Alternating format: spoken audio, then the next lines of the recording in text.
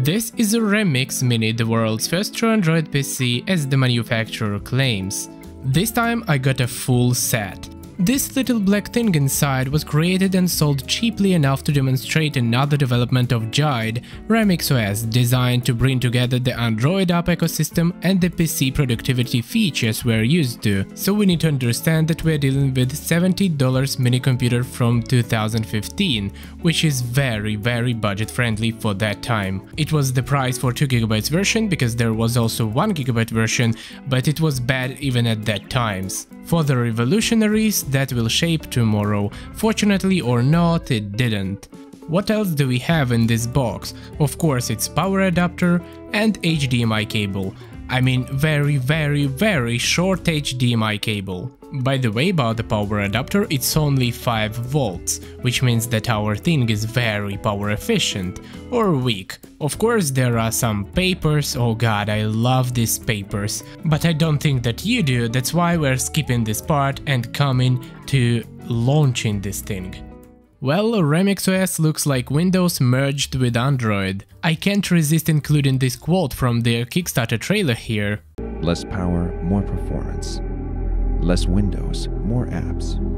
I found it very hilarious, but let's check its technical specifications first. And that's where my smile fell. We have 4, let's say, budget-friendly cores running on 1.34 GHz frequency. Its GPU is also very budget-friendly, and we have 2 GB of DDR3 RAM, which is of course not upgradable, and all of that information could also be found under the box. Before we will test some games like Minecraft or Subway Surf, I would like to launch YouTube, and where is the YouTube app? YouTube Kids exists in the Play Market and works more or less fine, but where is the normal YouTube? YouTube's website, which you can access through a browser, works awful, because it's too heavy for this hardware. I also forgot to say that I'm using the capture card, so the recording does not affect the performance. I will not waste your time. I tried to install the old version of YouTube, the normal version of YouTube, nothing worked. But let's test it in games, and here the situation is very weird. Menu is very laggy. It took me 2 minutes to start creating the world and 7 more minutes to create the world itself, but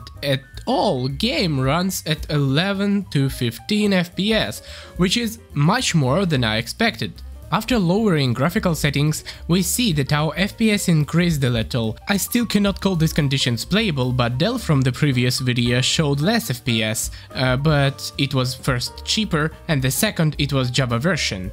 Later we will try to lower the resolution and we will come back to Minecraft, but now let's try Subway Surf. And here is why I call the results of this testing weird, because Subway Surf is lagging. How is this even possible? I actually have 2 theories. First is that the particles are too heavy for this machine, but that is weird. And the second is that this machine has very slow storage. Because even Subway Surf, which was supposed to be launched instantly, was launching for around 30 seconds, which is insane in my opinion, and also Minecraft has problems with loading chunks, but that may be due to the CPU. Okay, let's lower the resolution to HD and see if anything changes. Looking at this, I actually wanna say that this system would look very interesting on CRT monitor. Let's try Subway Surf, and here we can see that despite of the fact our performance increased, we see more frames per second, but it's still lagging.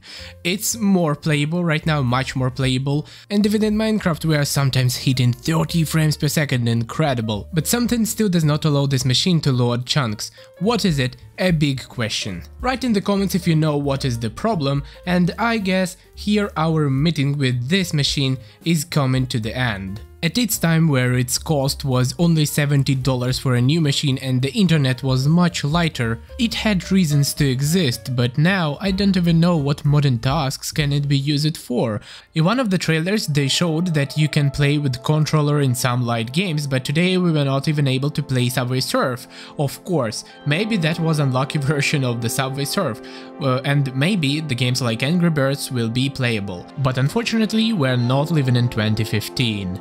Although my viewers are very creative and I'm sure you will find a couple of ways to use this thing even today. Leave likes under this video and your comments, subscribe to this channel, and thank you for watching. Goodbye.